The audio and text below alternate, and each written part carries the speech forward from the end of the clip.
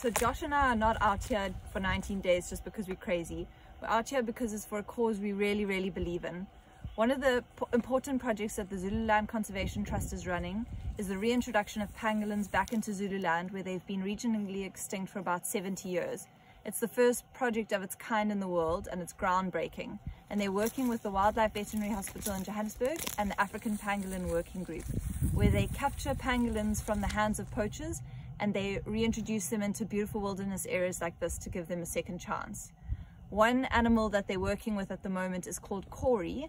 We think she's about 2 years old based on her size, and she's done incredibly well. She's full of life. She only has about ½ a kilogram more weight to put on before they release her out into Manyoni to give her a second chance.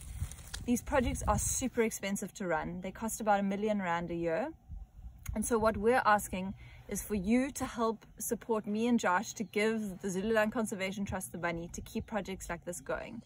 Pangolins have been on the earth for millions of years, and now they're on the brink of extinction. They're the most trafficked animal on the planet, and it's only right that we give them the second chance that they all deserve.